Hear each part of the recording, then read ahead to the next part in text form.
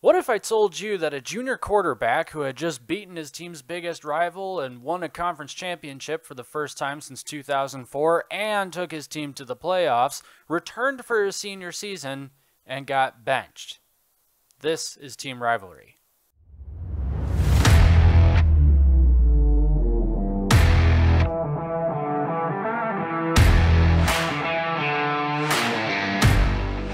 For the first video in this series that we're calling the 2-minute drill, we're going to be discussing the quarterback controversy going on at Michigan right now, because that is a conundrum that Michigan fans are dealing with currently. Many of the more vocal portions of the fan base are calling for 5-star sophomore J.J. McCarthy to start over incumbent starter Cade McNamara, the aforementioned quarterback who just won the Big Ten championship for Michigan, their first since 2004, just beat Michigan's biggest rival, Ohio State, for the first time since 2011, and took his team to their first ever playoff appearance. Michigan fans are suffering from what I'm going to call elite quarterback syndrome. Elite quarterbacks being the types of players that can make plays both with their arms and their legs. Possibly even both arms, but I'm guessing probably both legs. Michigan hasn't really had a quarterback like that, although Denard Robinson is probably the closest they've ever come. This particular season, though, Michigan finds themselves with potentially the most offensive weaponry that a Harbaugh-coached football team has ever had. This includes the return of their Big Ten championship-winning quarterback and a young, talented sophomore to back him up, the former representing safety, stability, and consistent production, the latter representing that X factor that Michigan fans are clamoring for, that ability to make really big and exciting plays, but also big mistakes.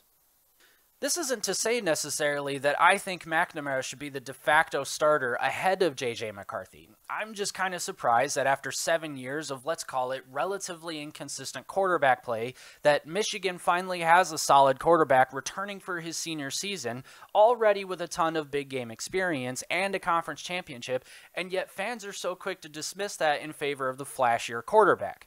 On the contrary, J.J. McCarthy does have another year of experience under his belt and is most likely a vastly improved player.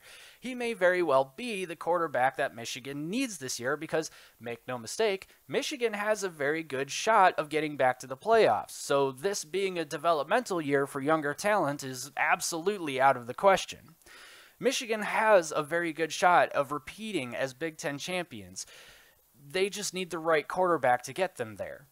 I trust Harbaugh to make that decision, but I also question the fans who are so quick to forget who it was under center last year when Michigan won their first Big Ten championship since 2004.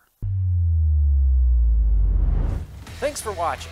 If you're as excited as we are that college football starts this month, then go ahead and hit the subscribe button, stay tuned for future content, and we'll see you in the next video. Alright. Alright. Alright.